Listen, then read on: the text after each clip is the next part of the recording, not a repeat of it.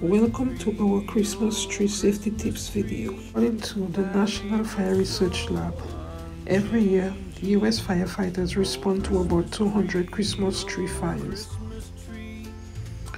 About 25% of these fires are caused by electrical problems or heat sources like candles, radiators, electric lights, and fireplaces.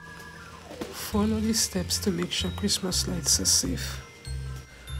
Unplug Christmas tree lights before going to sleep or before leaving home. Discard any Christmas lights with cracked cords. Choose fresh, live trees with needles that does not break easily. Live trees need to be watered daily, as once needles begin breaking, they can become a fire hazard. Thanks for watching. Please like and subscribe.